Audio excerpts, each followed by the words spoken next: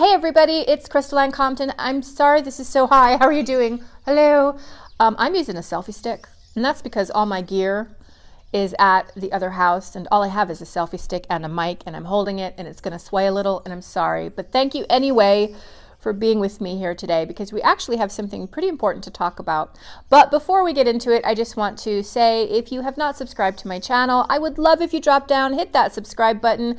Let's stay connected. I am committed to putting out spiritual information of high value for free here on the internet. And to that end, I want to thank all of my patrons on Patreon who are co-creating this work and this message and allowing me to do what it is that I came here to do. It's through you and your support, whether that's monetary or not, that I'm emboldened and empowered and able to be here with you right now. So thank you, each and every one of you. I also want to mention that at the end of this month, in April 2018, I am putting on a class called Channeling Angels, where we're going to talk about archangels, archangel lineage. We're going to talk about how to communicate with angels, and in particular, how to channel them. So if you're interested in that, then drop down into the description. There's a link, and you can check it out and register today. There is always room for you. So what are we going to talk about in today's video? Well, what I want to talk about is one of my favorite things to talk about, because I get this question probably more than any other question. I'm up often in my spiritual community, the Lightworkers Lab. I give classes, I give intuitive feedback and things of that nature. And one of the questions I get the most, hands down, is, Crystal, what is my life purpose? Crystal, I know I'm here to do something, but I don't know what that is. And I really want to get started. I feel like I'm wasting time, but I don't know what to do. I don't know where to begin. So, Crystal, what am I here to do? Tell me. I actually really love getting this question because it allows me to shift the responsibility from me back onto the person asking that question, because we should really never be looking to somebody outside of ourselves to tell us what we're supposed to be doing with our whole life. That's not for anybody to tell us. That's not for your mama to tell you. It's not for your daddy to tell you. They might have plans for you, right? To be a lawyer or a doctor, but maybe you came here to be a singer. That's for you to know, and that's for you to occupy. It's not for your boss to tell you who it is that you are, what you should do, or what you should create. It's not for your company to do.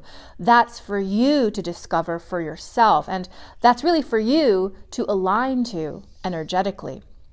And aligning is exactly what it is. Within each and every one of us is something called a soul blueprint. A blueprint, and it's kind of like a map. And on this map are various destinations, various experiences, all sorts of connections, networking opportunities, conditions, like everything that we came here to experience in this life is contained in this blueprint. We made plans for ourselves as a soul. Of course we did.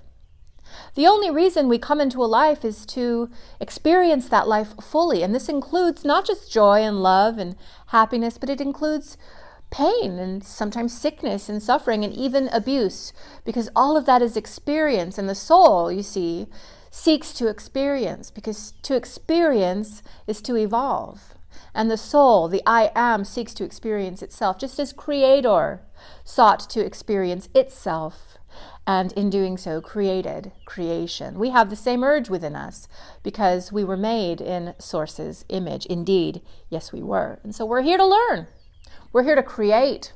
We're here to experience on all sorts of different levels. And we're here, no doubt about it, to do a certain quality of work. The reason people tend to be attracted to me and my work is because, dog barking, excuse me, is because they are what we call light workers. They are people who came into this world to do all those things we just talked about, experience on all those levels, but also to help to shift the planet, to help shift consciousness, to help shift the vibration, the frequency of this dimension, because that's what we're in the middle of right now. We're in this 3D reality, but we are on the outer limits. We are approaching the boundary lines of 3D reality, entering into a higher dimension. Higher, of course, being a subjective and a linear term, which does not apply, but we are trending toward new understanding, a subtler type of energy, and we are shifting. And so people who came to the planet now, who are light workers, they feel that inside of themselves. They know that they're here to help that process in some way, maybe through being a healer, maybe through writing a very important book, maybe through channeling, maybe through just charitable acts, or maybe through just being the light and shining that light in small and big ways in their life. But they know that they're here to do something. And this is why I get that question so very often, because people know. However, the blueprint is not in my heart. Your blueprint is not in my heart. Your plans is not in my heart. Your goals, your work is not in my heart. As an intuitive, I can look into that and I can give you some insight about that. But all that information is right within you. You are the one who gets to unpack all of that. You are the one who gets to discover that about you. And make no mistake, when you're on the wrong track in life, when you are not doing your work, when you are not in alignment with really what you came here to do or with your life mission, your whole life reflects that. It shows up in every single area, and not the least of which is your body. Like, you're uncomfortable in your life because you're an accountant and you're supposed to be a Reiki master, because you're a claims adjuster and you're supposed to be on the internet motivating people. You're not doing what you came here to do. And so there's always going to be tension to some degree in the mind, body, and spirit. And this tension is just a reminder. It's a beacon. It's asking you to pay attention to it. Why are you tense? Why are you uncomfortable? What do you need to pay attention to? What do you need to align back to? Now, here's how you can align back to your life purpose. Here's how you can find out your life mission right now. First thing to do is forget about what it looks like. That does not matter. It does not matter if your mission is to be a Reiki master and what that looks like, and all the certifications you might need to take, and all the people you might need to know, and all places you might need to go. It's not about knowing what it looks like. It's about flowing into the position of it. It truly is. It's about flowing with your life, following the energy, or as Joseph Campbell said, following the bliss until the path rises up to meet you. That's how it works. And we can all do that right now. Verily I say unto you, right now you can flow to your path. You don't have to know what it is. If you'd have asked me when I was 20, which was just 2 years ago, how dare you? If you would have asked me when I was 20 what my mission was, well, I would have told you something totally different than what it's turned out to be. And if you would ask me today what my mission is, I would tell you probably something totally different than it will be in 20 years should I live to be that old. Sorry, just got a little sidetracked. Damn, that's old. No, but it changes. You know, your life mission does change, but we don't always see what it is that we are becoming. And it's not about what we are going to become. It is really about the becoming. It's about the flowing into it. So how do we do that? Well, that leads us to step number 2, which is be the change that you seek to see in the world. Gandhi said it best. This means be the light that is within you. Jesus said it best when he said, don't hide your light under a bushel. Don't hide your smile away. Don't hide your song away. Wayne Dyer said, don't die with the song still in you. Don't let that happen. You've got to sing it. You've got to be it. Move in the direction of that. The way that we do that is by finding the sources of high vibration that exist for us. High vibration simply means it feels really good. Not in a hedonistic way, but in an energetic, blissful, joyful, playful, passionate, and loving way. It feels really good. Love is the way that the human being experiences God in our body. That's the closest approximation that we can get to in our experience to feel the energy of God. It's love. That's why the major religions will tell you that God is love, because it is true. God is also light. That's another way to say love. And love exists within you because, of course, you were created by God. And that is all within you. The kingdom of heaven lies within you. And so where in your life, I ask you, where's the love? Where's the happiness? Where's the joy? Where's the playfulness? Where's the skipping around? Where's the hugging the tree? Where's the playing with the dog? Where's the working in your garden? What are the things that light you up like a Christmas tree, like a mainframe turning on, activating Wonder Twin powers? Activate form of a blissed out light worker. What are those things for you? Those are the questions you need to ask.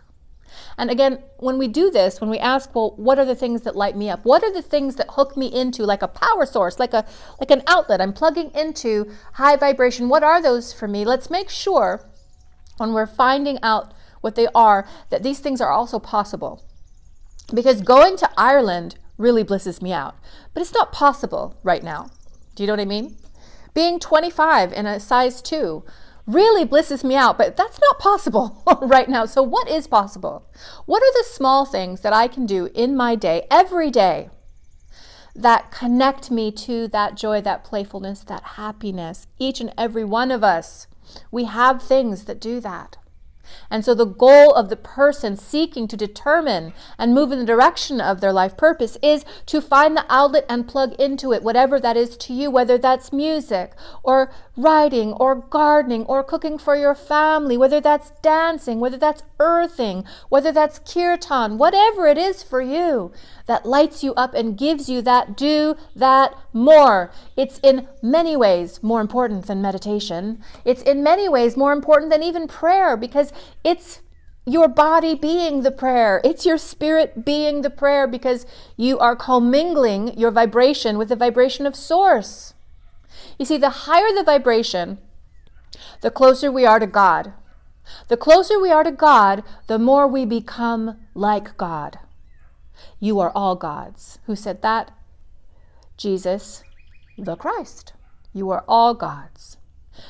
The more we become like God, the more the attributes of God, the characteristics of God begin to populate our life. This is how we change our life. This is how miracles start popping into the life. Doors start opening for us. We start flowing in the direction of our path, our destiny, because we're hanging out, vibrating with Source energy by plugging into love and happiness and joy and playfulness. That's all you have to do right now to live your purpose. That's it. And you will magnetically draw the path to you. Again, the path rises up to meet you and leads you along your way. Also, however, to even expedite it further, to really add some momentum, so many birdies, to add some momentum to this is to plug in, fill up, get really high vibration. Ooh, I'm loving this, I'm feeling this. Fill up to capacity. And then go out and go about your daily life. Get in your car, go to the Safeway, get your grocery shopping, but you're doing this. I'm full of love. I'm loving everybody. I'm loving everything. Get into your car, go to work, get in your cubicle and just vibrate. You're filled with love. You're filled with happiness. Don't you know just doing that, sustaining that, changes everything. It recalibrates the space that you're in. It recalibrates the moods of the people around you. It recalibrates your own body. It roots out illness and dissonance and misalignment. It's the key truly to living a miraculous life. Do that more. How can you do that? How can you plug in, and then how can you hold it? And then walk around the planet doing that. If you can manage just to do that, you have fulfilled your life mission. Period. And it's simple, and everybody can do it. You can be a sanitation worker and do that, and you are changing the world. You can be a president of a country and do that and change the entire world. And so something so simple seems that it should also be easy, but it's not easy, is it? It's not easy because we get caught up in expectations. Expectations being the root of all suffering, because when we expect our life to be a certain way, when we expect our relationships to be a certain way, when we expect us to perform or to be a certain way, well, what happens when that doesn't work out the way we were expecting? We get bummed. We get unhappy. We feel like a failure. We feel like life's not working for us. As light workers, we're often hooked into the expectation of what that light work ought to be. We ought to be performing our light work at a certain level. That's nonsense. All you have to do is be the light. You can do that. All you have to do is be the light in your family. All you have to do is be the light in your marriage.